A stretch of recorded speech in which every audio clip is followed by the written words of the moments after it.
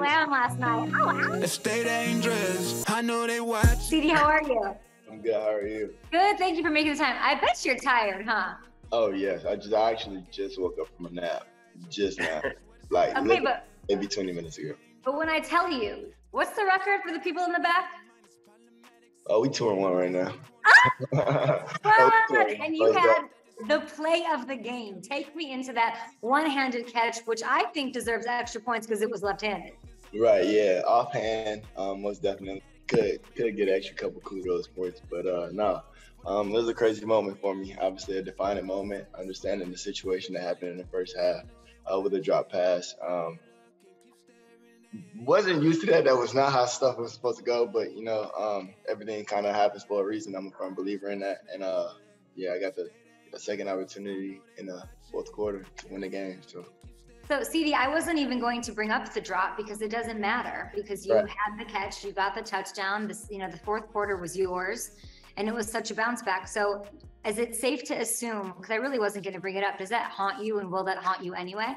Yes, it does. I hate, like, honestly, dropping passes has never been a thing for me, but until, you know, I got here in the league. So obviously it's something I need to work on. But just being more consistent, you know, for the team. Obviously those guys had a lot of, you know, trust and faith in me throughout the game and kept building me up throughout halftime and everything. No one is like a bigger critic on myself than me. So I was very hard on myself throughout the halftime situation or whatever, but just getting back into the game, I'm getting back in my element, and Kel helped me find my groove again. I was talking to Darius Butler about this today. How do you do that? Like, what goes through your head at halftime that you can turn it around? What's your process? Honestly, it's just kind of getting back to square one, understanding who you are as a person and what kind of got me here, and just, you know, not trying to make, you know, chasing big plays, if you will, just kind of letting them come towards me, and just doing everything that I have to do leading up to the big play, if you will, and just making a routine play, doing what we got to do to move the chains, and everything take care of itself. Yeah. Here's what you're supposed to say. You're supposed to say, I went in the locker room, I grabbed a body on the I shook it up, I drank it, I chugged 5, and I went back. I chugged it, I got my superpowers. Most definitely. Tell me why, you know, you're a Dallas Cowboy. You were wearing that number. You are a star in the National Football League. You showed it last night under the bright lights. Why does a star like you want to partner with Body Armor? Hydration. It's the biggest part of, you know, my recovery process, and just honestly, just throughout, just being in the league, understanding how important hydration is between water and, you know, Body Armor, the juice that I've been drinking, strawberry banana, that is. That's okay. Favorite one. It's definitely been helping me, like, you know, loosening my muscles throughout massages, kind of helping my body just, you know, speed up the recovery. So Body Armor does a great job of just helping me make that an easier, you know, process, and being able to go out there and make one-hand catches. And you did it left-handed, and you got the win there. Was it a better, let's see, what was a better catch? You're not gonna like this question. What was a better catch? Monday Night Football against the Giants, or you catching your girl with that phone? Monday night, for sure. I don't know, because that catch on draft night, that was smooth, that was anticipation, you had poise, you were calm. I don't know. I feel like the stage was a little bigger, you know. No, it wasn't. No stage was bigger than the draft stage, but I appreciate you even answering the question, and that's why you are a real one. You must hear from Michael Irvin a lot, huh? Yeah, I do. That's boy. Is it texting? What is it? Text, call, however we do it, link up. It doesn't matter. That's and anytime I have a question or, you know, anything, you know, football related or not football related, Mike has been there for me, you know, ever since I got drafted. So. He says, CeeDee, that you guys are stealing wins without Dak. Do you agree? I do. It's just like, I feel like a lot of people are counting us out because we got Cooper Rush.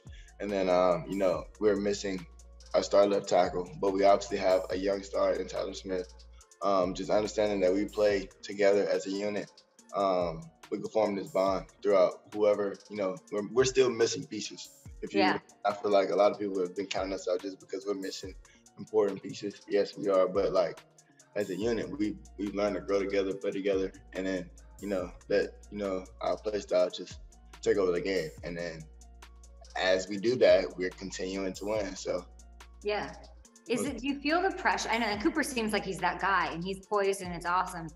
Do you feel you're the youngest wide receiver in that room, aren't you? Most definitely. Is that and now Amari's gone, and it's you. It's me. How do you feel about that?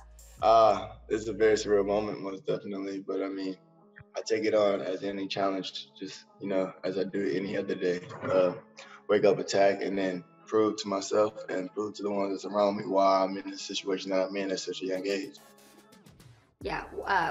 One thing that is very unique about your team is that you have Jerry Jones, this larger-than-life figure who everyone just listens to every word he says. What type of personal relationship do you have with him? It's actually growing, throughout the whole, since I got drafted. And then 2020, I wasn't able to really see him much. But 2021, as of last year, and then kind of this year, has grown into this position in this role that he's put me in. I mean, the relationship can only grow in a situation like this. And most definitely a cherishable moment last night. And then talking to him again last week against the Bengals, a very proud moment for me, having a one-on-one with Jerry Jones. What happens in those one-on-ones? Does he find you? Not really. It's not really anything, big. It's just having the opportunity to chop it up with him. He's a GOAT in all reality, however we want to put it. Everyone's going to remember Jerry Jones. So any opportunity I get, to chop it up with him. Well, what did he say after that one-handed grab? Good catch. It wasn't nothing really, it wasn't.